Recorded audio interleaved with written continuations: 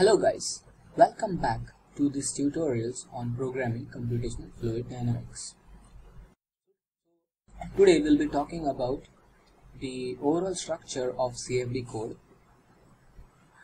So here on the left hand side I have written down all the steps that are involved in writing a computational fluid dynamics code.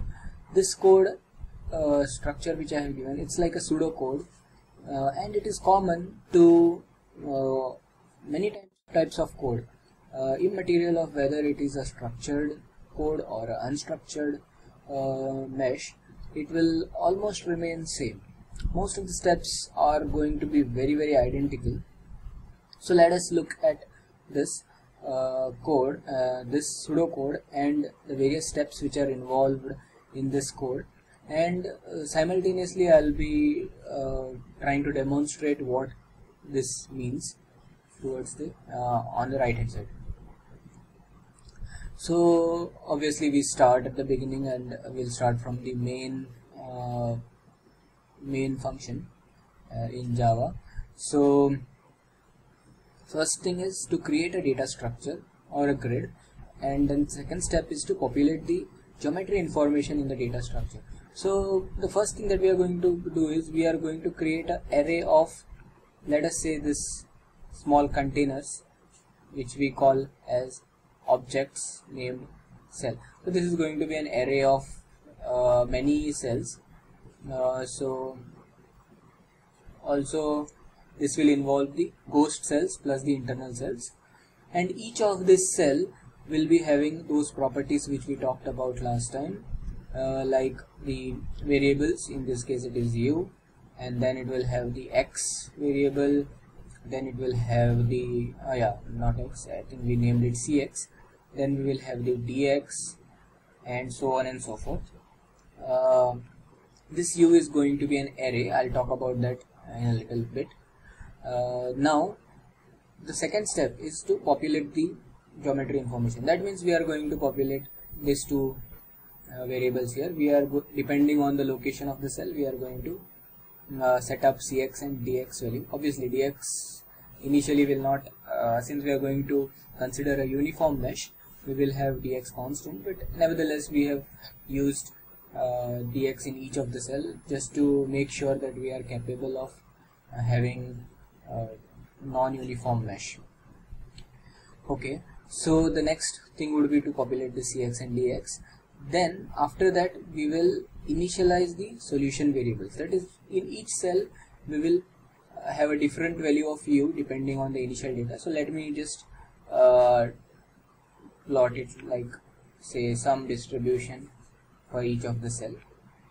This is like considering that this vertical axis is u. So once this is done, each of this cell will have its corresponding value of the variable, that is u. Now we set up okay, then before starting with our actual calculation, we write down this initial data into a file so that we can later on, after we get our final solution, we can compare it to find out how much our solution has changed or what has happened to the initial data. So then we set up time equal to 0, then we calculate, we set up this variable called last time step equal to false. We'll talk about this variable little later.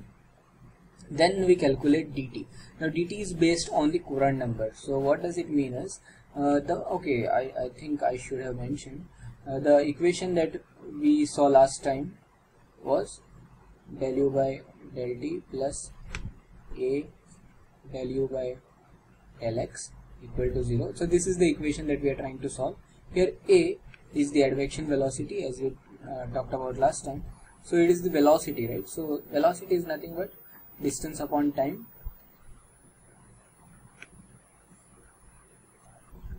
Right? So this is the velocity at which the waves are going to travel, and we are going to take a positive initially. So the waves are going to travel, that is, information is going to travel from left to right. So let us say, obviously we know that this distance, let us consider this is x-axis, so this distance between two cells is delta x. So the distance is delta x, and we need to calculate the time. We know a, so obviously time, that is delta t, that is the small time. Let me write this as delta t. Delta t is going to be equal to a divided by, oh sorry, not divided by, it's going to be delta x divided by a. But since a can be positive or negative, let us take absolute value of a just to make sure that this denominator is going to be always positive. We know that delta x is always positive, so delta t will always be equal to positive. Delta t obviously cannot be negative, right? Okay, so based on that we will calculate our dt, and we will also multiply this by the Courant number.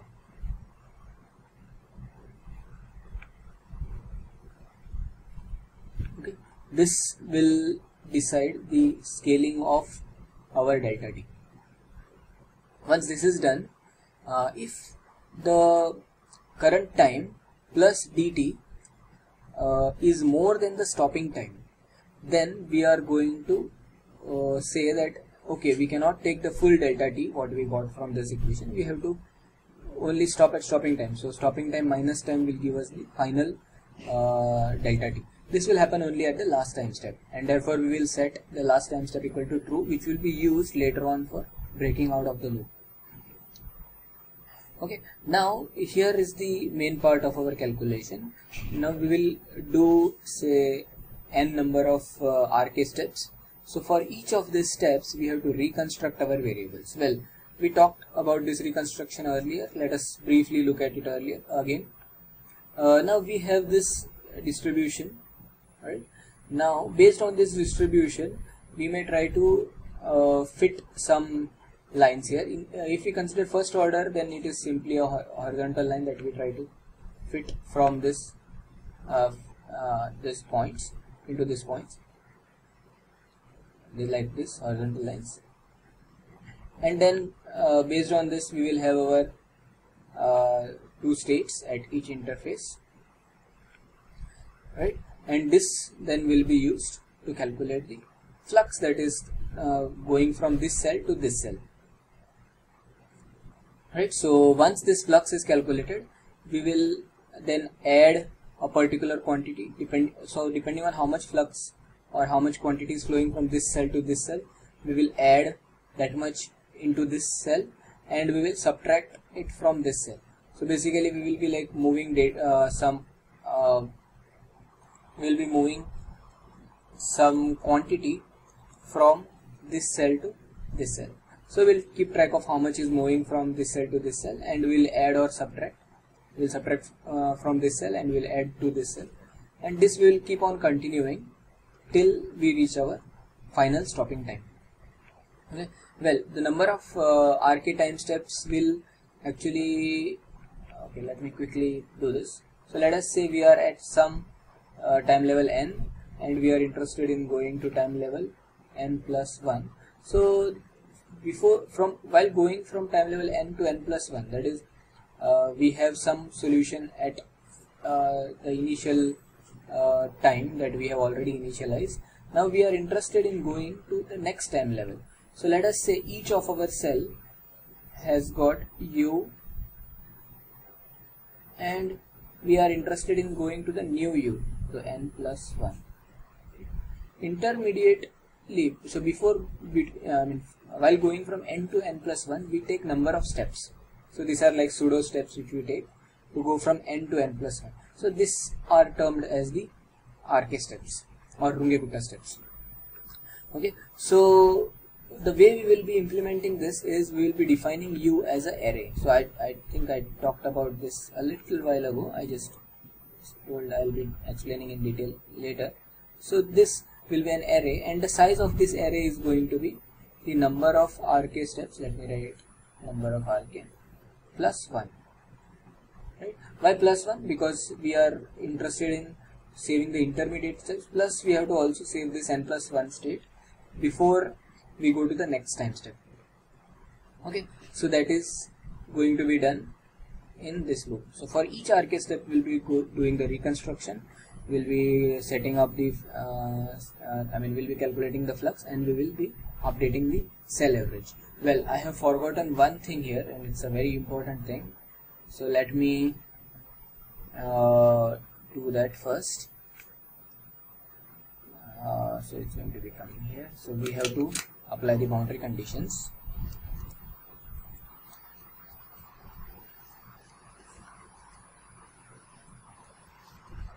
We have to apply the boundary conditions before we reconstruct the variables, and this has to be done for each and every RK step. Okay, so there is one more thing which I have forgotten. So before I go back to this external, let me write it. So at this point of time, our time has progressed, so we have to increment our time as well. Right, so at this point of time, our time will be whatever time we had plus dt. So go back to external. Okay, I hope that's clear. Now yeah, this step is where we are now.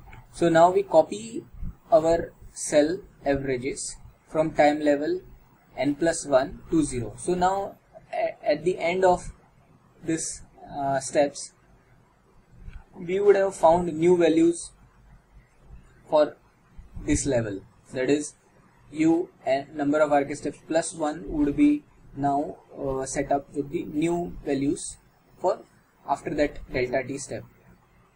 Right, this distance you can say is delta t.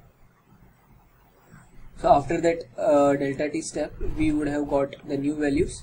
Now we have to copy this values to this value back, so that we can do our next time iteration. So next iteration in time. So that is done at this copy cell average to level 0. Okay, so after that, yeah, as I said, we check whether it is the last time step, that is if this variable is set up, then if that is the case, we will break out of the loop and we will write our final data file into this into a new file. Okay, I think that is all I wanted to discuss. The important message that I would like to pass here is this flow is going to be common irrespective of the kind of mesh. So even when we are going to, so this is 1D obviously, the one which we discussed right now. When we go to higher order schemes, that is when we, instead of having this horizontal lines, we might try to fit this data with some higher order polynomials. In that case also this flow is not going to change. Only this reconstruct variables, we are going to write this as separate functions in separate classes. So only this particular function and the procedure inside that is going to change. The basic procedure or the basic overall flow of this program is not going to change. Also, not only that, when we go to say two-dimensional structured, also this flow is exactly going to remain same. Even when we go to unstructured mesh, only here maybe initially some things will change. However, this flow is not going to change. Well, obviously the way in which we apply boundary conditions, the way in which we apply in the way in which we do reconstruction is going to change. The way in which we calculate flux might change, and things might change internally, but this overall flow is going to always remain same. So just in case there is any doubt in this overall flow, just let me know in comments and I'll try to answer those questions. Well, so let me stop here and see you all soon. Bye bye.